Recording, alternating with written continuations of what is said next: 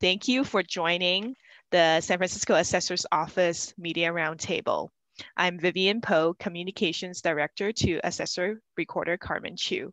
So as many of you know, our office is responsible for implementing and administrating state property tax laws. And like any other elected assessor in the county of California, we follow the state property tax laws. And in the November election, we have a new set of laws coming to us because of the passage of Proposition 19. It is a proposition that will create changes to property transfers among families, seniors, disabled persons, and victims of natural disasters. And the first part of the law is actually going to be effective pretty soon, right after the new year. And that's why Assessor Carmen Chu has been taking a great leadership in initiating this community outreach and education campaign across the city to help family understand what is happening and how can they best prepare for the changes. So without further ado, I would like to introduce Assessor Carmen Chu here to explain to us the changes that are coming and some of the timelines so that we would be clear about the implementation. Thank you. Carmen, please take the stage. Thank you so much, Vivian, and welcome everybody. And thank you so much for joining us this morning as we share some important information for your own viewers and your readers and your constituents. My name is Carmen Chu. I serve as San Francisco's elected assessor. And as Vivian mentioned, there is 58 counties in the state of California. And with the passage of Proposition 19, each of the counties will have to implement this law going forward.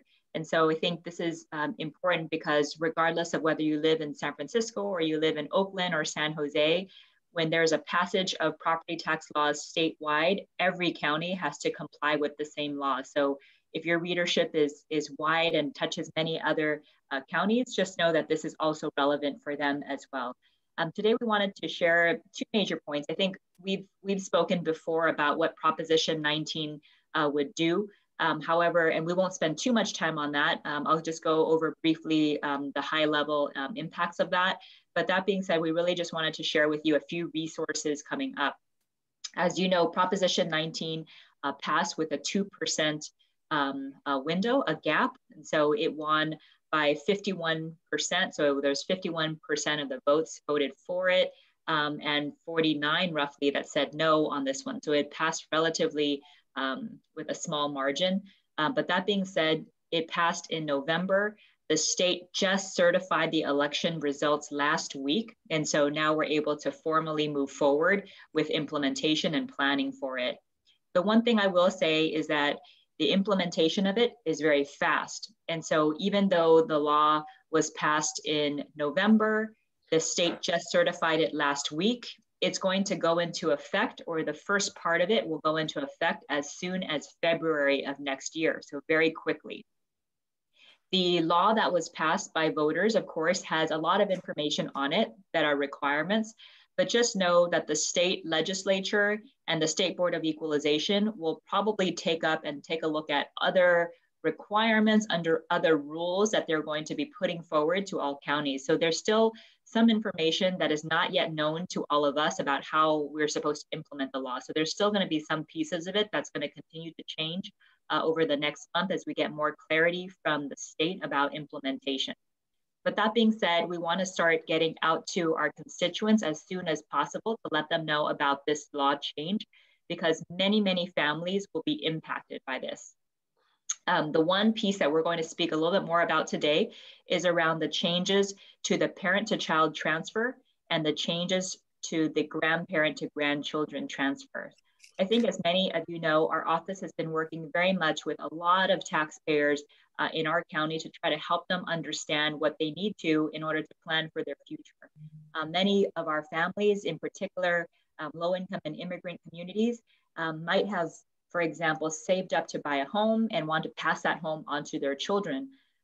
We used to be able to share information about how families are able to pass on their protected Prop 13 values to children, but that's going to change with this proposition. And so it has a lot of implications for families, and we want to make sure they're thinking about it now as early as they can, because in order to make some of the changes that would be required, they're going to need to think about it. They're going to need to talk to their family about it and make sure it's the right decision for their families before moving forward. So today I'm going to share with you 2 resources that we are putting together to make sure people have the information they need in order to plan forward. First off, our office has put together a single consolidated website that has information about Prop 19 and what the changes are. So I'm going to share that with you in just a second and walk you through that new website so that you can share this with your constituents. The second is that we're also going to be announcing a webinar or workshop that we're going to be putting together at the very beginning of January, so that we can speak about what the changes are and help people understand what the implications are. So again, 2 resources. One is a website, and the second, of course, is a webinar that we're doing to help people understand it. And of course, anyone can log into the website as long as they have access to the internet. So with that, I'm going to move quickly to our website so that you can see. I'm going to start sharing my screen, and I'm going to ask that if you see it, please nod your head so I know that you can see this. All right, can you see this? Wonderful. So the first thing that we want to share with you, of course, is that Prop 19 has some implications for parent-to-child transfers and grandparent-to-grandchildren transfers.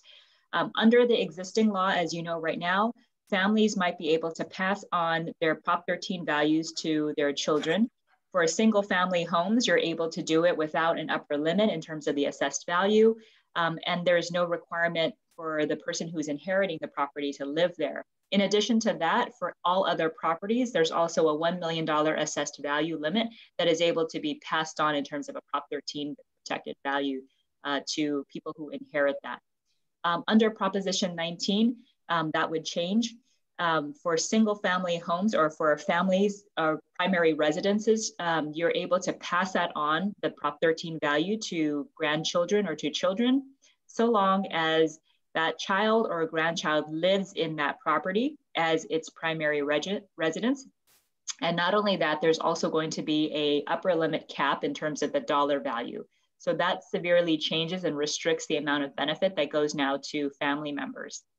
Second, in terms of all other properties that are not primary residence and for example, commercial properties or others, there is no ability to pass on a Prop 13 value to children or to grandchildren. So that's a very big change from what the current law allows.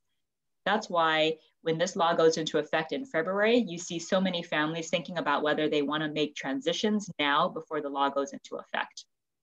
So here we have a web page that we have put together that really tries to put a consolidated group of information together for taxpayers to understand what's going on with Prop 19. So remember, Prop 19 has passed, but the law won't take effect for this portion of the law that we talked about until February. So we want to make sure people have this resource. If you see our webpage here, it's very simple, sfassessor.org/Prop19. Later on, when you go to our landing page, our main landing page for our website, there's going to be a link on our carousel that basically will scroll and you can see this link as well. But just so you folks know, sfassessor.org/Prop19. Under the page, we have it organized like we do much of the rest of our website. I'm going to scroll down right here, and you can see we have our page organized to have, number one, a brief description about Prop 19. If you click on this area where you see my cursor, there's a section that's a tab called FAQ. So if you click on here, as I just did, you see that there's also a series of frequently asked questions that we try to answer here. And then finally, on the third tab over here, which I think is very convenient, is that we have also included a list of the most popular forms and attachments that typically you would think about if you want to make a claim for exclusion or you need to change ownership information. So again, we have the description, frequently asked questions, as well as related forms and attachments that might be useful for taxpayers to know. We put this all in one place because we know sometimes it's hard for people to find information, and we want to make sure that we have as much consolidated information as possible. So just going down this for just a moment so you can see what our website includes. We don't only include information about what Prop 19 does, how it was passed, and what the impacts to law would be, but we also have additional information for taxpayers. One thing that we want to make sure people know, and we have this disclaimer on our website right here, is that, of course, our office cannot provide legal advice. At this point in time, we get a lot of people who call our office to say, what should I do? How should I put my property in order so that I can avoid taxes, or I can avoid certain local taxes, whether it's transfer tax, whether it's increases in assessed values. And we need to make sure that you know we cannot provide you legal advice. That is not the role of our organization, and we cannot do that. But we do hope that this information helps you have the data that you need in order to seek additional professional help, because every single family situation is very different. So we need to make sure that you are seeking the right legal advice, right professional advice, to make sure you understand the consequences. If you go down to our website, you're going to see that we have more information about what Prop 19 means. Here is a link to a video that I've done where I've explained what Prop 19's primary changes are. This is important because sometimes people do better reading information. Sometimes they like to hear and watch a video. And so we have both of these available to people so they can see that. In addition to that, if you scroll further down, we have additional information about that summarizes the major changes. And so, as I mentioned, Prop 19 makes major changes to the parent-child and grandparent-grandchild exclusions. So you see on this chart here, which is actually a direct copy from the State Board of Equalization, what those major changes are. So you can see the current law, what the current law allows, and then what Prop 19 does, right? That's going to be important for people just to have a basic understanding of what's going on there. And then finally, there's a second part of the law that I'm not going to speak too much into, but this is going to be more expansive. So it actually provides more benefits to seniors who are thinking about transferring properties. And you'll see the same setup here with the same chart that provides information. Now, the one thing I want to say is that when people are thinking about Prop 19 right now, some people want to make sure they pass on the Prop 13 values to their children. Just know that, again, with Prop 19, when it goes into effect, there's going to be more restrictions, restrictions related to it. Excuse me. But that is the reason why many people are thinking about trying to transfer property before the February deadline. I want to make sure to stop here to provide a note to you, and just to underscore that Prop 19 for this part of it will go into effect February 16th. February 16th is a Tuesday, and the Monday, February 15th, is actually a holiday. And so for many people who are thinking about, that deadline, just know that you have to have made your transfer happen before February 16th, because it goes into effect on February 16th. So what I recommend for many people who are thinking about changing property and doing all of this work, that they should plan very much ahead. You can imagine we're going to get thousands of applications, thousands of people who are going to be submitting information to our office. And if everybody did it at the very last minute, you may not get all of the work through that you need to. You also want to make sure you give yourself some time. In order for you to, for example, change ownership, you have to do something called record a change in your deed, right? And when that happens, usually it comes into our office. You have to pay an associated fee with it. But sometimes if your document is incomplete or you didn't pay the right amount, that document would be rejected and would be sent back to you, and we would not have recorded that transaction.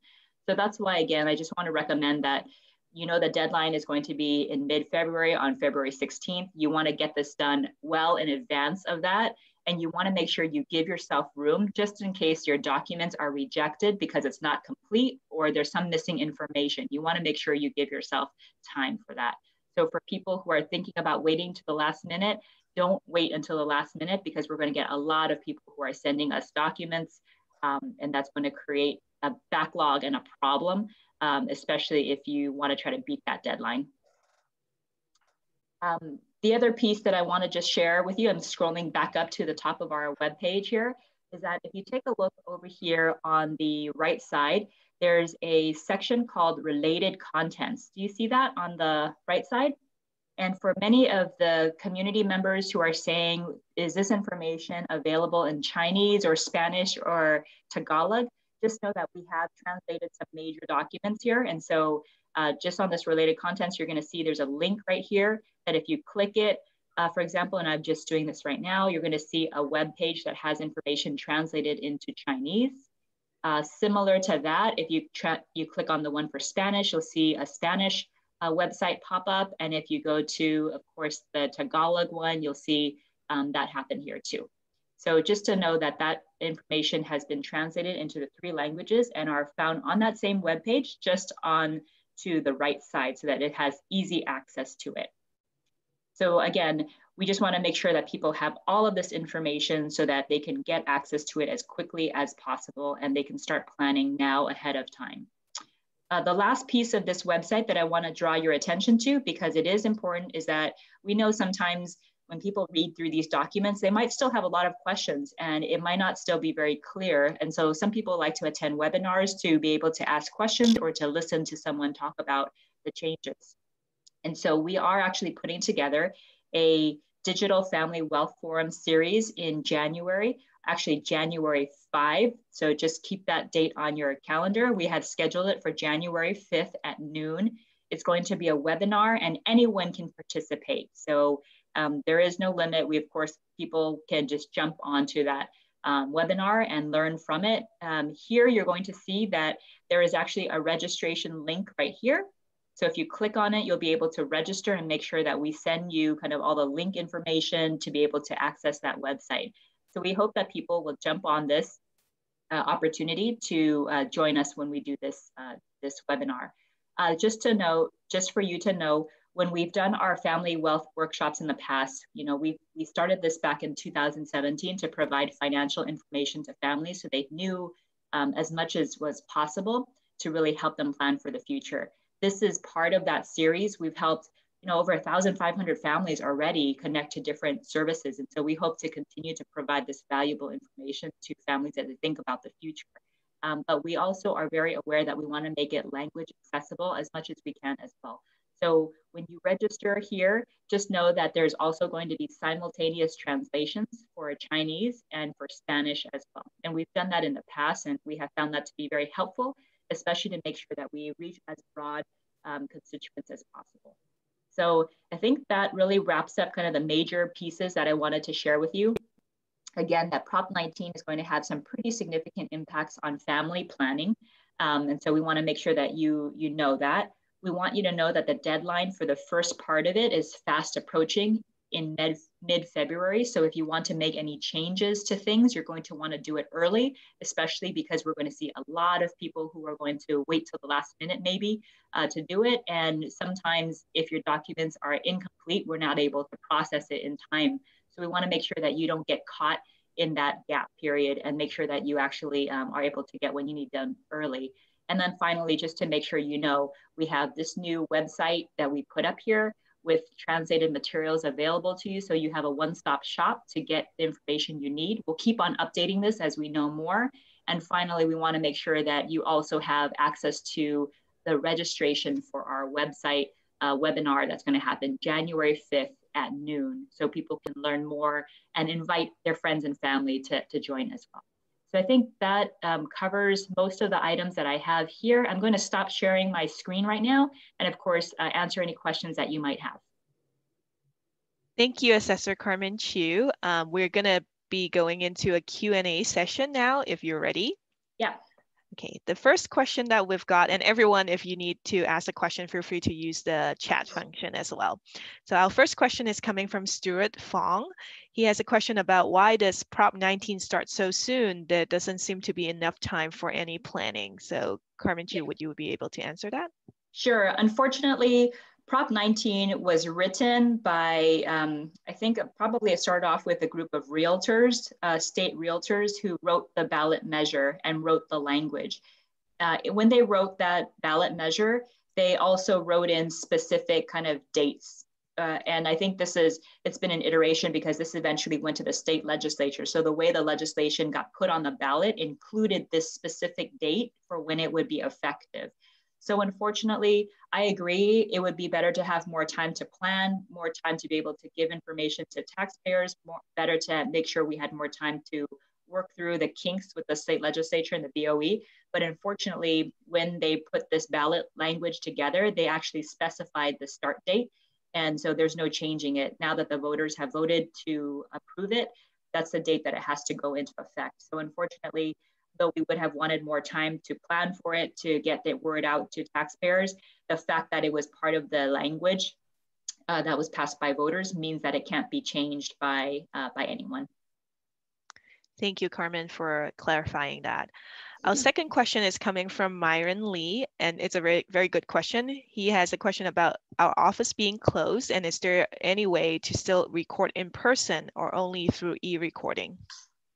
That's a great, great question. And I'm really, really glad that that Myron, you asked this question, because we've received this before. And I think we have really tried to put out there on our website, through press releases, in our newsletter, the fact that even though our office is physically open to drop-ins, we're actually open 100%, meaning that all of the functions we were able to do before, we continue to be able to do, that we're doing it remotely. So for people who are looking to record documents, so for other folks who may not know, when you want to record documents, what typically happens in like a sales or a transactions of real estate is that you will have a deed for the existing owner, right? So this deed basically says, you know, X, Y, or Z person owns a particular property. When you want to change ownership of that property, you will record a new deed that has information that shares who the new owner was and who it came from, essentially, right? And so in order to do that, you record that deed with our office, the recorders part of our office.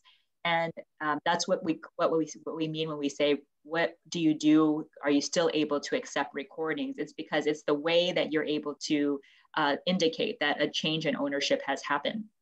Now, our office is not physically open for drop-in visitors, but there are many ways in which people can record documents with us. And so I want to tell you the 3 ways to do that.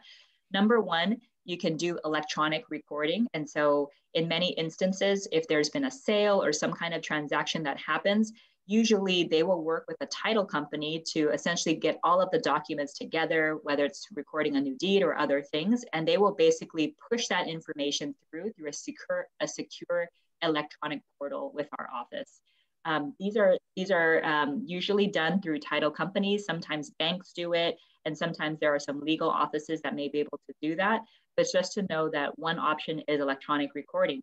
Our office is committed when we receive electronic recordings before 4 o'clock every day that we're recording those documents on the same day. So this is a very important thing, because sometimes the day that you make a transaction happen really matters, right? Especially if you have a deadline coming. And so again, when we see recorded documents come in before 4 p.m., we are essentially guaranteeing that we recorded that same day.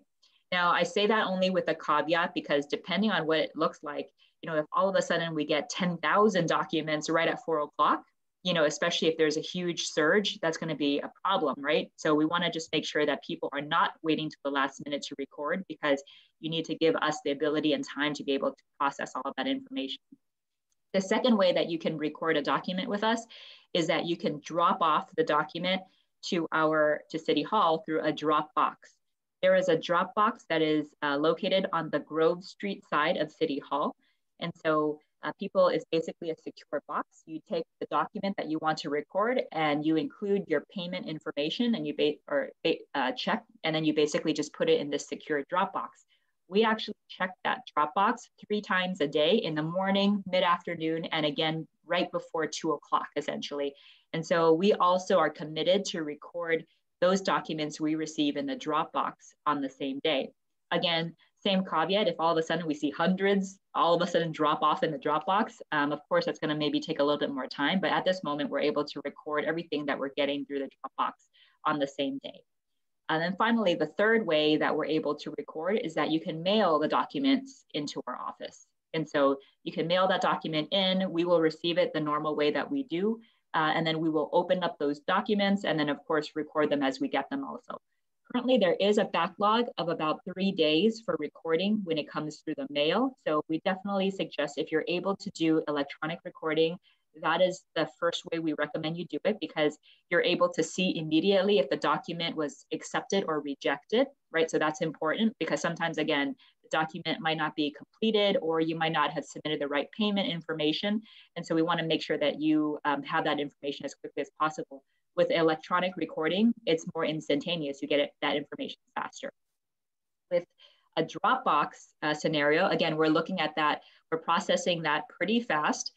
However, sometimes people don't give a payment. They forget to provide a check, or the check that they give is not enough. In a case like that, or if the document is not complete, like for example, it needed to have a notary signature, but it doesn't include it, then in that case, we have to reject the document. When that happens, what we have to do from our administrative part is that we take that document, we basically send a cover letter that says, we have to reject your document because of this reason. And we send the original document as well as this cover page back to you.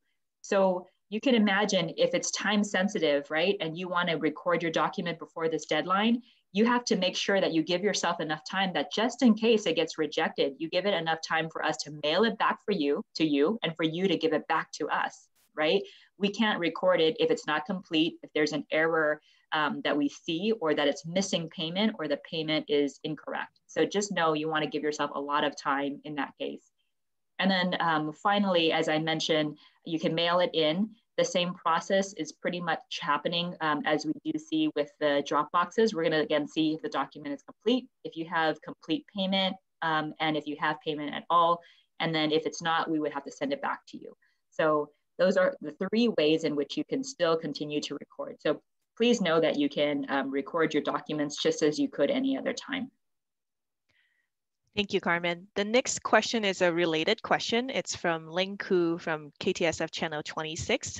Since we're expecting a lot of transfer before mid-February next year, what are some extra preparation in your office to meet the need? Yeah, no, I think it's a great question. We're trying to get ahead of it. So as I mentioned to you, we weren't able to officially communicate or to really talk about what our plans were until the state certified the election results, because they have to make the election results final and certified before we can do so. And since they did that last week, you can see how quickly we put our website up. It's already up and running today.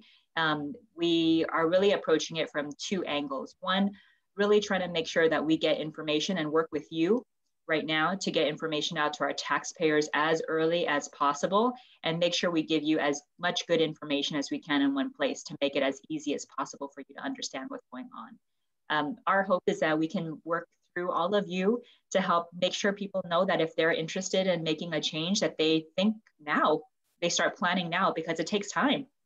It takes time for you to have these conversations with your family, for you to get legal advice, to get professional advice. And then finally, if you decide to move forward, to get all the paperwork together. So because the deadline is coming up so quickly, we want to make sure you know it and you share it with your constituents as early as possible so they can plan right now. That's something that's really, really important. And then in terms of how else our office is working, we're going to continue, and we have been continuing to monitor the volume of recordings that happen in our office and at what pace they're coming in. And we're going to have to take a look and see whether we need to increase our resources to try to process transactions faster and more so that we can help meet the deadline. But that being said, of course, we only have so many staff in our office. And even if everyone was working 100% of the time and overtime, if all of a sudden we get 20,000, 10,000 applications on the last day, we might not be able to process all of that. So it's really important for us to make sure we get to you and to say, don't let that be the problem. Let's make sure that you record information as quickly as possible so that we can actually do it.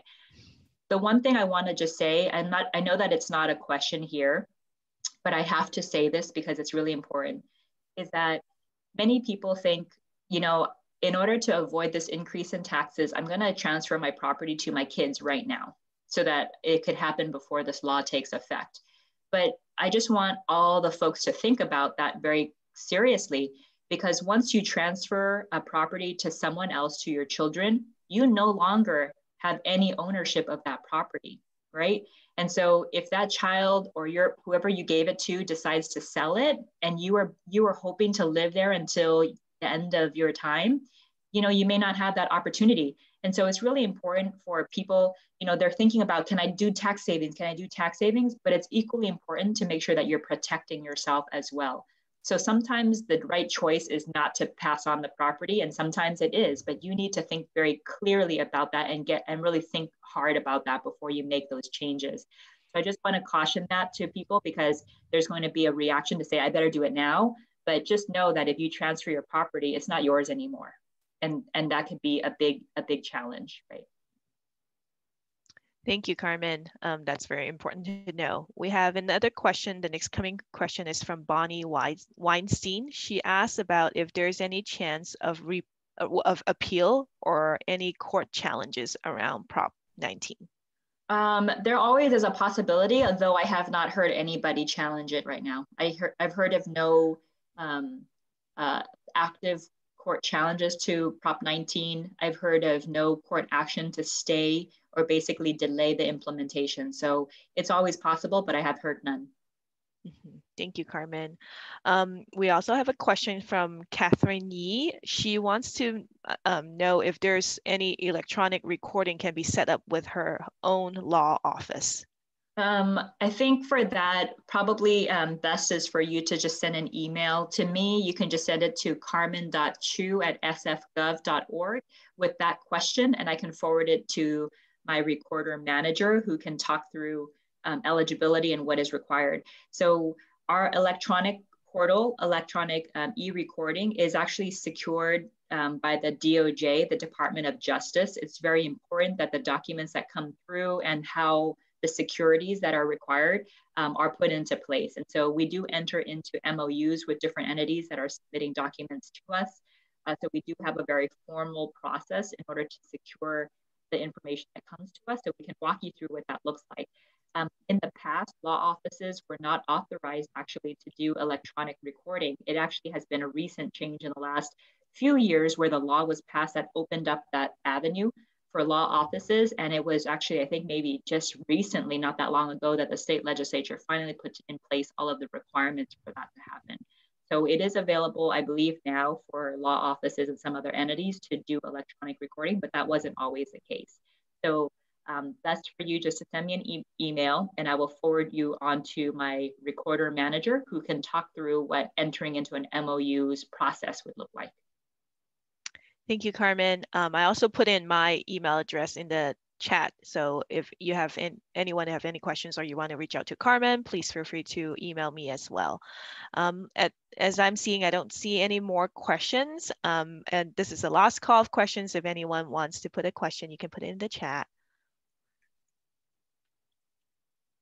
So it looks like we're pretty good. Hopefully everyone get a chance to look at the website and find the information that you have. Please note that the frequently asked question, as Carmen mentioned, is continue to grow as we learn more information. So please feel free to check back on our website for more information later as well, and sign up for the January webinar.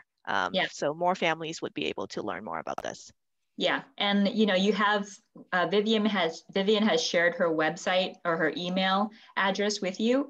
If you are hearing from your constituents about common questions that they are asking, or things that they're worried about, or things that they're frustrated with if they're not able to access certain information from us, I hope you'll share that with her, because we very much care about continuing to improve our operations. And sometimes what you see on the ground is really important for us to say, oh, we didn't realize that was happening, and let us fix that. So I hope that you'll share information with her as you go, so that we can make sure our webinar is useful to taxpayers, so that we make sure that our website is easy to get through to taxpayers as well. So other than that, I wanted to, of course, just say happy holidays to everybody in advance. I hope that you all have a chance to connect, even if it's virtually, with your loved ones and friends, and of course to please stay safe during this time. Thank you. Thank you, Assessor Carmen Chu. This concludes our media roundtable today. And again, if you have any questions, please feel free to email me at vivian.po@sfgov.org. Thank you, everyone. Thank you.